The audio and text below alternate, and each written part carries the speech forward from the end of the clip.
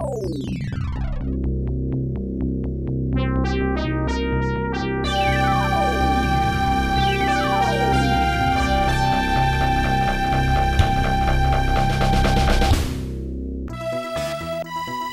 YouTube, how's it going? It's Adam here with Retro Repairs, and I've got another repair video for you.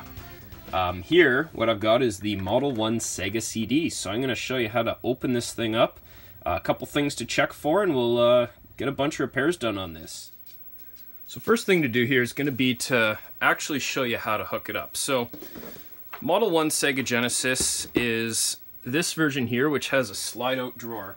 And I'm going to compare it to a Model 2 Sega Genesis, or sorry, Sega CD, which is this one here, which has this pop-open door here. So obviously you can see there are rather significant differences between the two. The Model 1 was designed for the Model 1 Sega Genesis, and the Model 2 CD was designed, with the Model 2 Sega Genesis in mind. So, in sticking true to the spirit of this, I'm going to connect it to my Model 1 Sega Genesis. So, first thing you're going to do, if you happen to have this metal plate that came with your Sega CD, you need to screw it onto the back of your Sega Genesis. So, you'd screw it on with the screw that came with it right here, and it will just slide into place, and this is what helps it latch into place on that Sega CD. Next step, just put them together and slide it until it clicks. On the side here, there's a little lock mechanism which I think is supposed to hold it in place, but doesn't really seem to do anything. So I'm not really sure what the purpose of that is. Anyways, next thing you want to do is actually hook it up to the TV. So this is where it can kind of start becoming a bit of a pain. What I've collected here are all the cords that you might need to hook up a Sega Genesis and a Sega CD. And just to make matters more complicated, I'm even going to include my Sega 32X into here. So plug that in and flip it over. I'm going to show you how all the hookups work. So as you can see here, on the back of all of these models, there is 1, 2, 3, 4, 5, 6, 7, 8, 9, 10, 11 inputs. Not all of them are going to be used, but actually most of them are going to be used. So, very first thing we're going to do is get the cords I need for the Sega Genesis, or the Sega CD. So, the Sega CD will actually use the same type of power cord as a Generation 1 Sega Genesis. So, I'm going to plug that in there, and we've got our power. Next is the 32X, and we need this patch cable in order to connect the two. So since I'm connecting to a Model 1 Sega Genesis, I need the wider end and the smaller end for the 32X. So I plug that in there, and this will connect into the AV in port. Just like so. Next, we're going to get power for the Sega Genesis, like so. We're going to connect the AV cable, which is the same AV cable which will come with the Model 2 Sega Genesis. We're going to connect that to the AV out on the Sega 32X. So one thing I want to make note of here is, with the Model 1 Sega Genesis and the 32X and the CD, it actually won't output audio through these cables. So I'm going to plug it in to show you, but you're going to get video but no audio. So let's get power.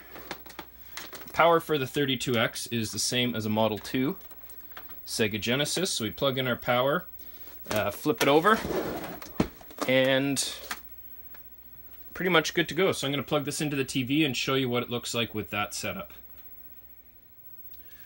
Okay, so for the first example, all I'm going to do is use a 32X game, turn it on. So you'll see that we're getting video here, but no audio coming out of the TV, and turn the volume up. It's at 15 already, so you should be hearing the sounds of NBA Jam.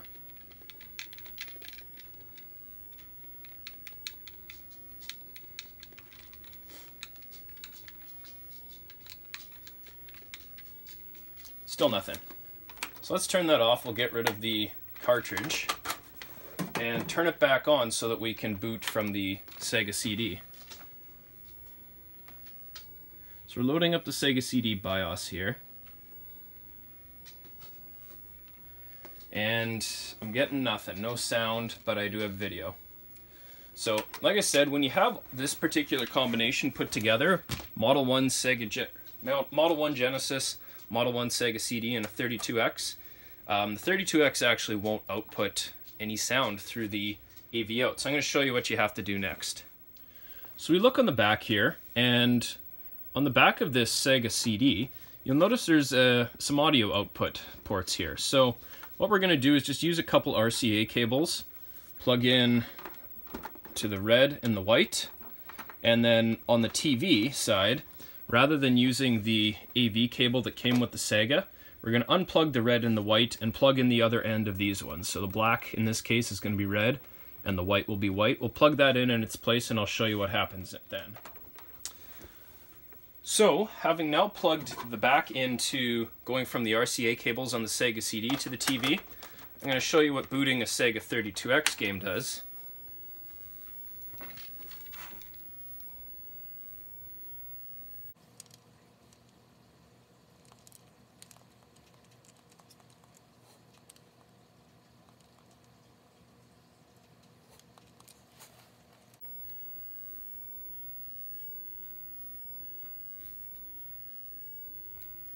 So, still no audio at all. Choose head-to-head, go into a game. I'm not getting anything. Turn this off, remove the cartridge, turn it back on. We'll boot into the CD BIOS.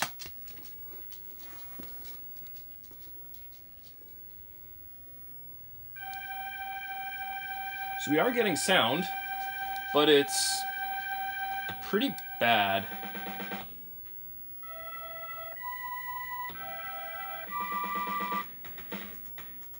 See, we're starting to get a bit of a drum loop now, and it's going to come back with some more sound, but it really just sounds atrocious.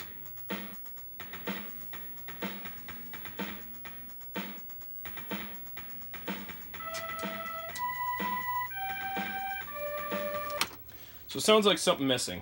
So I'm not going to lie to you, first time I turned this on with that same very configuration, I thought it was broken. I thought that maybe there was something wrong with a circuit where one of the audio channels wasn't coming in and it was missing something. That's until I found I was missing one more cable. So in the case of the Model 1 Sega Genesis, how it actually works is the Sega CD will instruct the Genesis to do a lot of the video handling itself. It outputs the video then, in this case, through the 32X and then out to the TV. The problem, though, is a lot of the audio is handled by the Sega Genesis, but the port in the back, firstly, it only outputs mono sound, and it also doesn't output proper sound through the connector here into the Sega CD. Now, a Model 2 Sega Genesis actually does output the proper audio to the Sega CD. So, what you actually need is another cable. Sega calls this the mixing cable. Really all it is just a 1/8 inch stereo jack or stereo plug, but you plug it into the headphone jack at the front here and then go all the way around the Sega CD and you will see that right here, I don't know if you can see that, there we go. Right here there's another jack and it's labeled mixing. You need to plug the other end of that aux cable right into there. So what this will now do is Sega CD tells the Sega Genesis to create sound. The sound is routed through the stereo plug into the back of the Sega CD, and then it goes out to the TV using the RCA plugs on the back. So I'm going to start it up now and show you the difference. Okay, so now that we've got it all set up again, let's turn it on and show you what we got.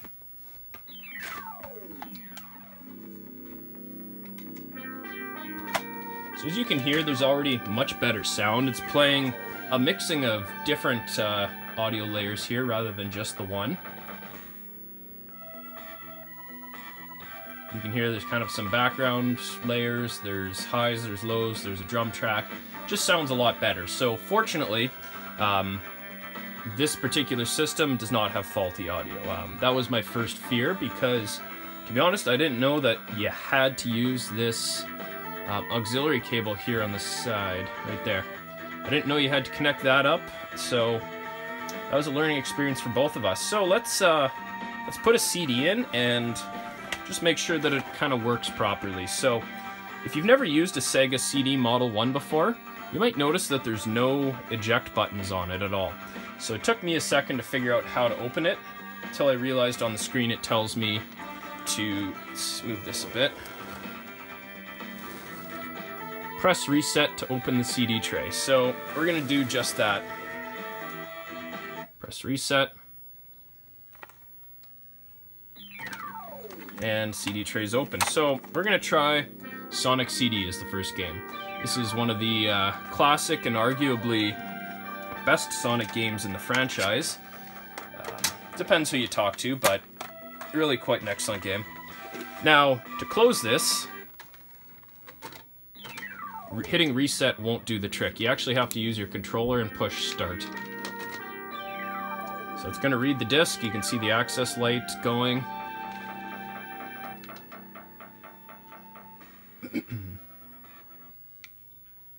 And there we go, we're booting into the game.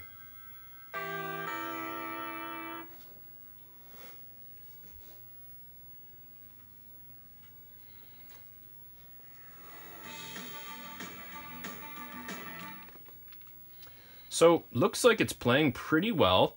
I'm not noticing any type of graphical issues, and it's not making noise, which is good. Sometimes if you've got bad spindles or... actually, let's turn the volume down a little bit. Or actually, I could probably use this volume. Not really.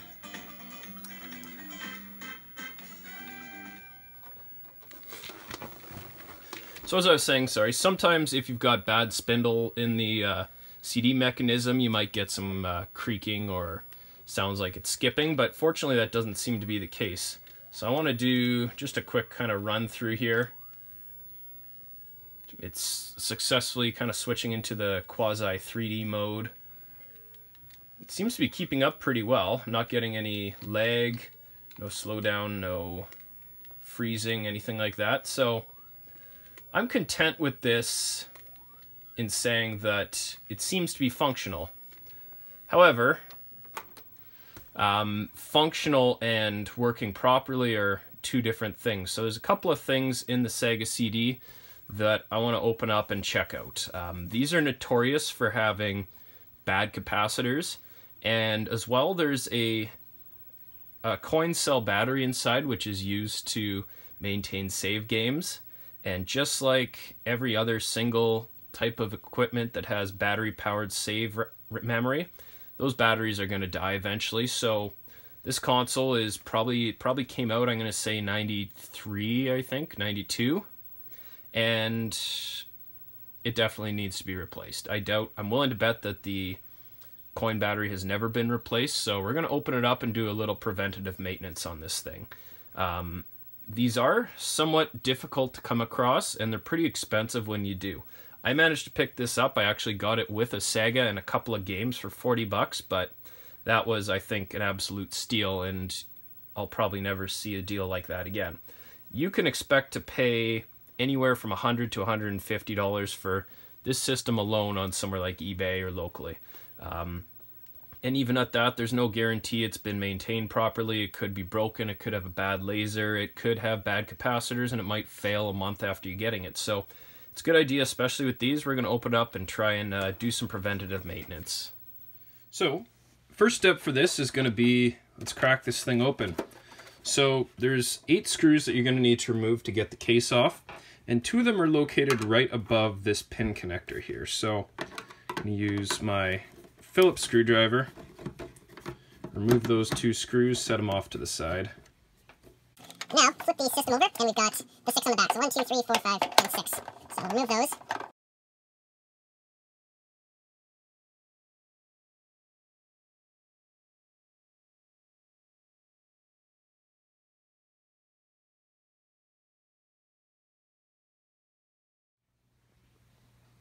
So screws are loosened. We're going to flip this over.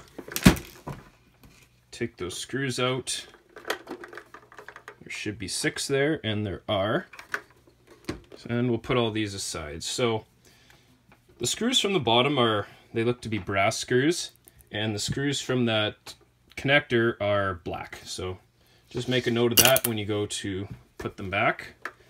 And then you're going to have to lift the top of this system up. First thing we do, kind of work the side out, and then you should be able to just lift it up and move it off. What we see here is 2 sets of RF shielding. This is going to be the first one to come off, so there's a couple of screws you need to remove. I think 3 of them in total. Oops.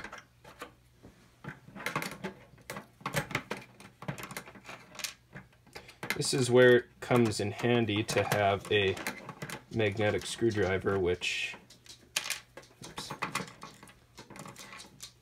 There we go. And I dropped it again. There we go.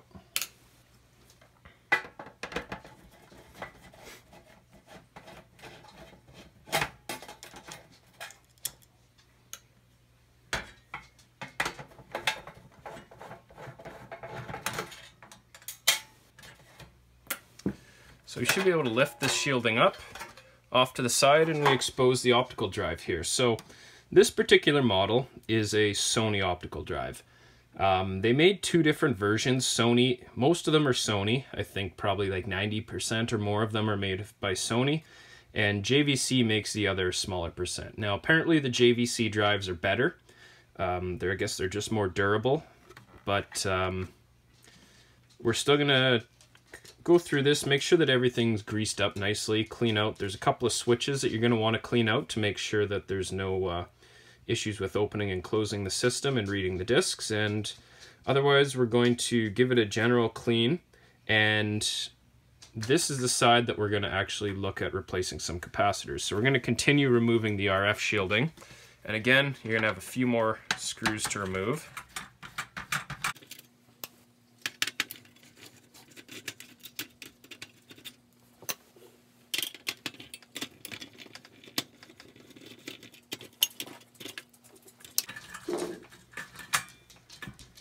So with those screws removed, you're going to carefully lift this ribbon connector up.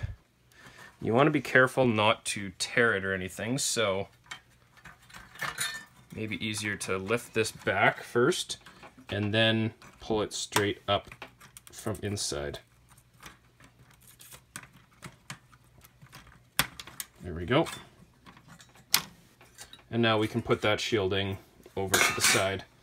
So this is the board that we're looking at, and let's try and get I'm gonna take this whole board off and give you a closer view about what we're looking at.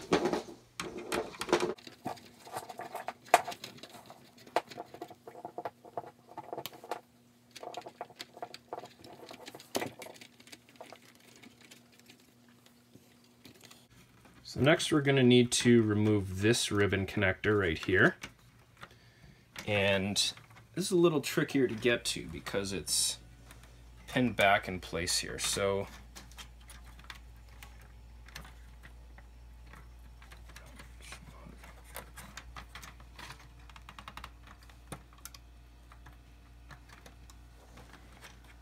I think what I'm going to do is unscrew this connector on the side here just so that I have a little bit more play. So this, it's worth noting, the screw that I just took off has coarser screw threads than any of the other ones. So make a mental note of that bigger screws are holding down this connector, because you're going to want to put those back in the right place. If you put them in the wrong spot, you'll probably end up stripping something.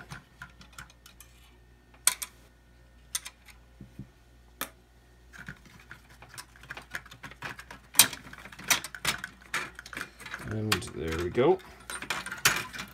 So now we can safely just pull this off, and this is the board that we're most interested in. So this connector I can actually just take off and set it to the side.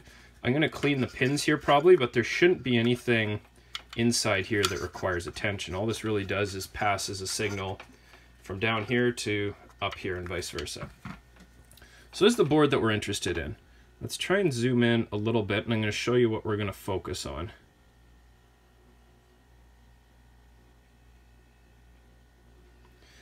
So there are two types of capacitors here. There are these ones that have these legs on them, which are actually mounted through the board. You put them through and you solder them into place.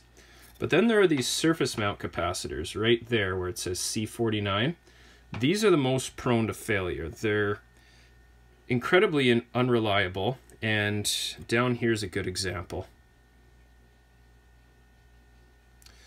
The best give on these is look around the grounding on the side here and look for any bubbling that's coming up on the sides. So you can see it almost looks like it's starting to eat away at this gold here.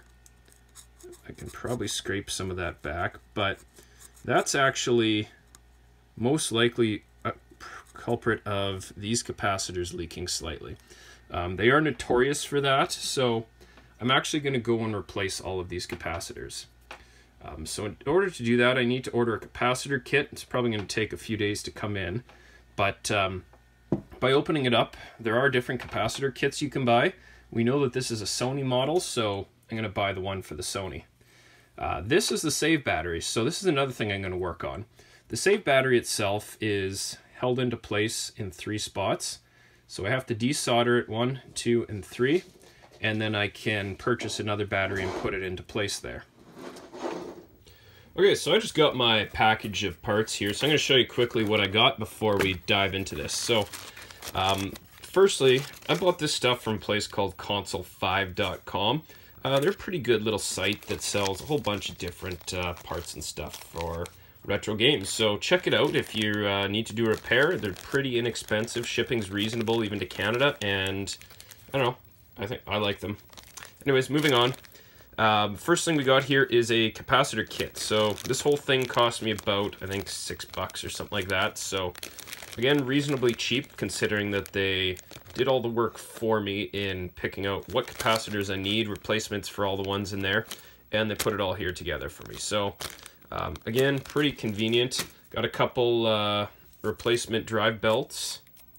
We got a replacement battery with a battery holder. So I'm going to install this in place of these soldered in batteries. So in the future, 25 years later from now, should someone decide they want to replace it, well, it's pretty straightforward.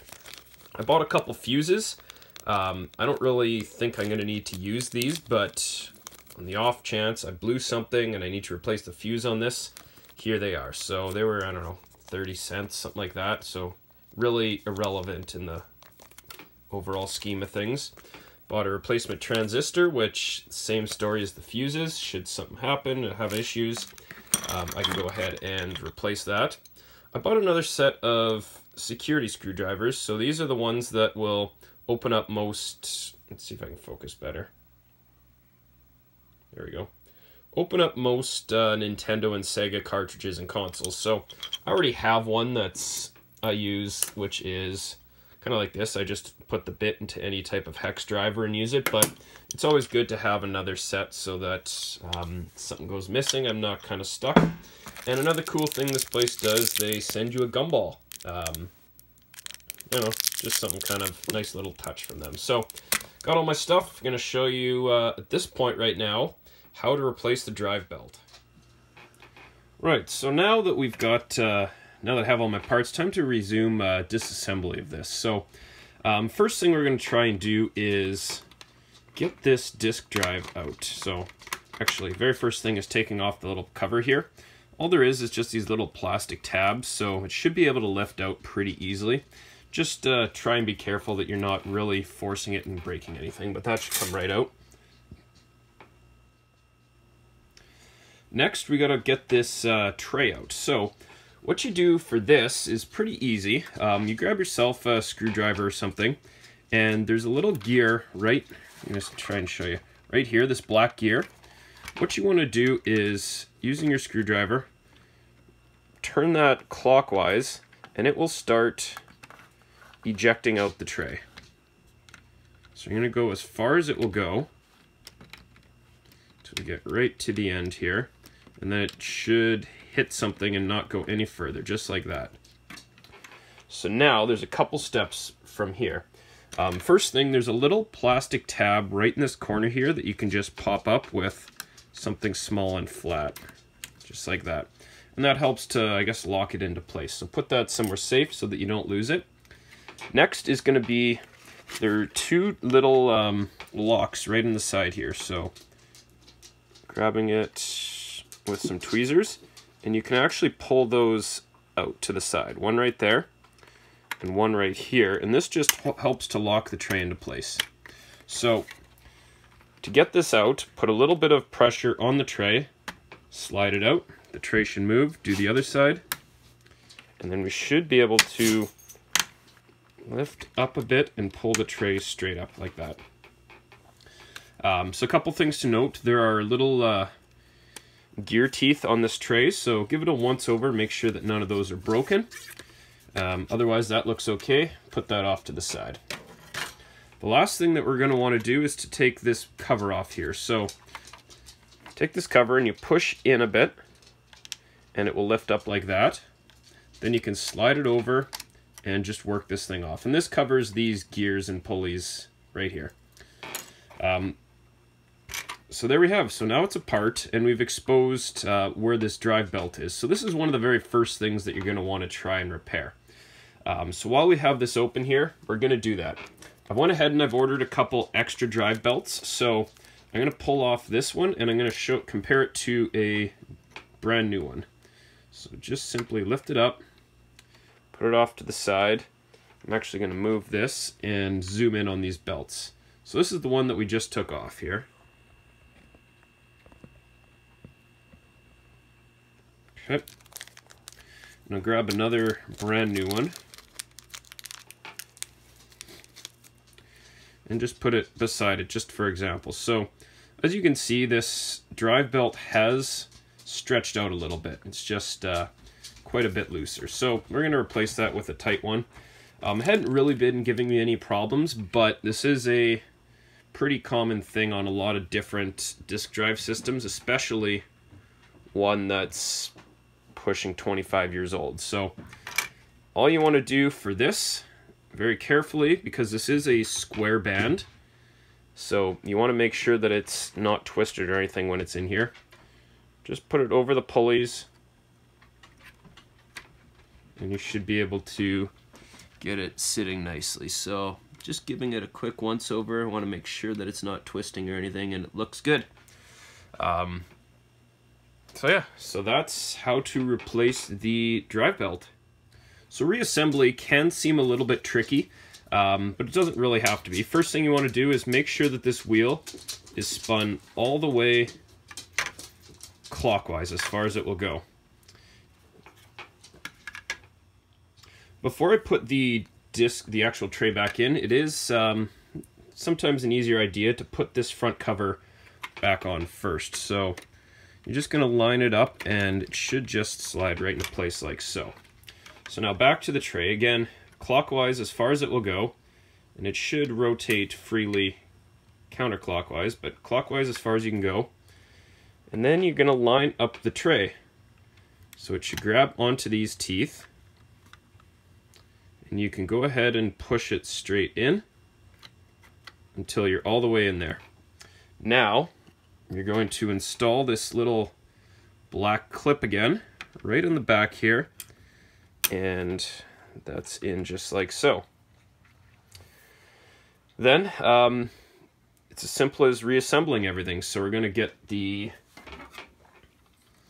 get this board put back on. Now this one can be a little tricky sometimes because you have to get it just right with the extension attachment here. So it can sometimes take a little bit of fidgeting, and I'm going to try and speed through this here.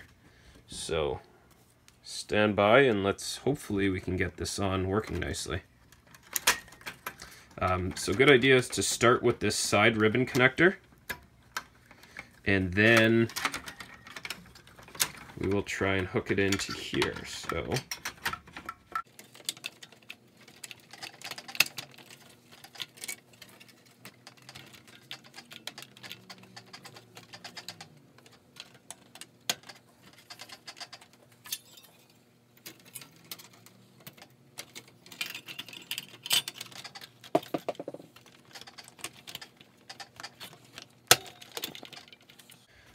Okay, so that seems to be pretty good. So a couple things to note, once again, is when reinstalling these screws, there are 2 screws here with coarse threads and a few with fine threads. So the coarse threads you want to put in, which hold in this extension attachment. My dog has now picked, now is a good time to play with herself in a ball, so that's that sound you hear. Maybe she'll make a cameo a little bit later.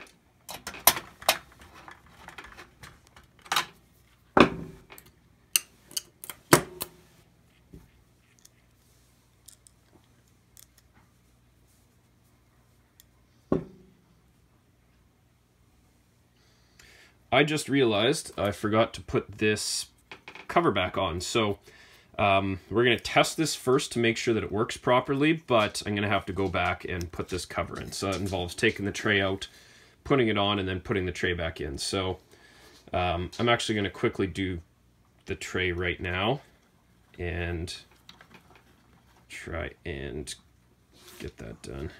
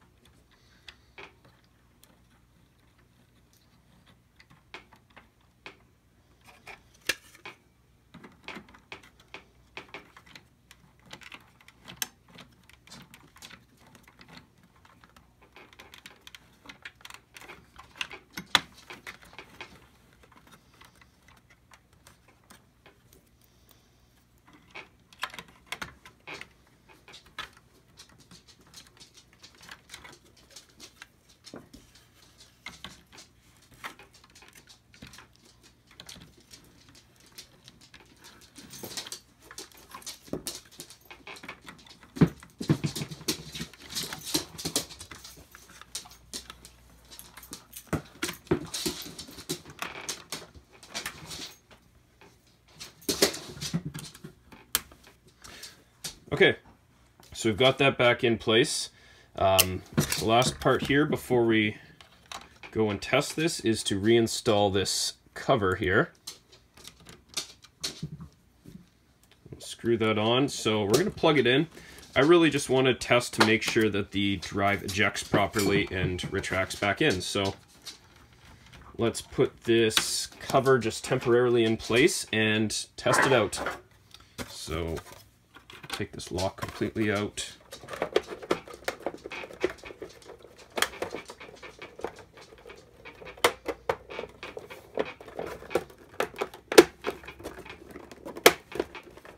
Alright, let's plug it in, see what we got. Alright, so we've got it hooked up here quickly, and let's just try a quick test. So we're getting sound. Should shortly say press reset to open the CD tray, so reset.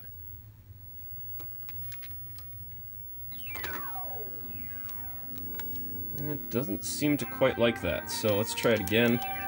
Start to close.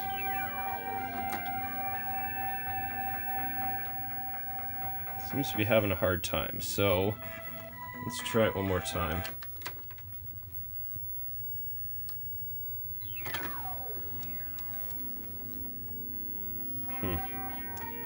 Almost wonder if that band was a little too tight or if something's interfering. So I'm going to probe around with that for a bit and see if I can get that working a bit nicer.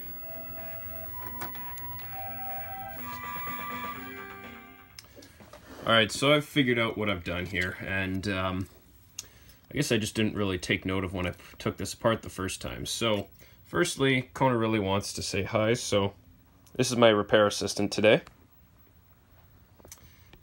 Back to the Sega CD though. So you'll note on the bottom of here there's 2 little notches right there and there, and then on this shielding there's the same little cutouts here and here. This is actually supposed to go on the outside of the shielding. I was trying to go inside, which is where that friction was coming from, but outside apparently is the way to go. So line up those notches there.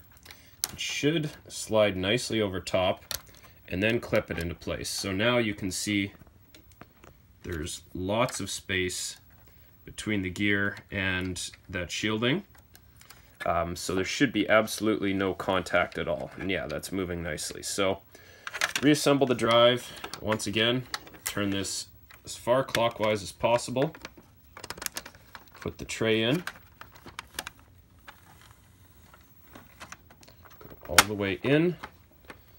Put that little lock piece down here at the back. And make sure everything's kind of straight here. Screw this back together, and time for hopefully the final test. Right, so time for hopefully the final test of this. After repairing the drive belt and figuring out that cover, time to try it out. So turn it on. Say hi again.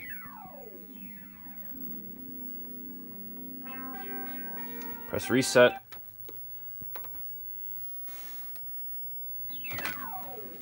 There we go. That's coming out pretty nicely. Throw the disc in, push start. That's smooth. I like that. Push the start button, and we should boot into a game. And there we go.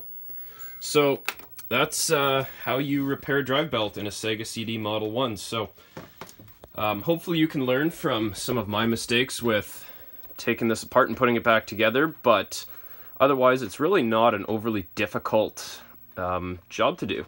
So this is part one. I'm going to make this, I think, a 3-part series. I have 3 different repairs, and I think it would just be easier to have 3 separate videos for it. The second one will be pretty straightforward, replacing the battery in it. So that should be a much quicker video, and part 3 will be, I'm going to try and recap one of those boards. So stay tuned for those. Those should be coming very soon. I'm hoping to have all 3 of them out by the end of the week, but we'll see how things go. Either way, thanks a lot for watching. I hope that it was helpful or entertaining for some of you at least. Be sure to subscribe to my channel, get some notifications when I release new videos. Like the video below, and leave a comment. Let me know what you think. Thanks a lot again for watching, and we'll see you next video.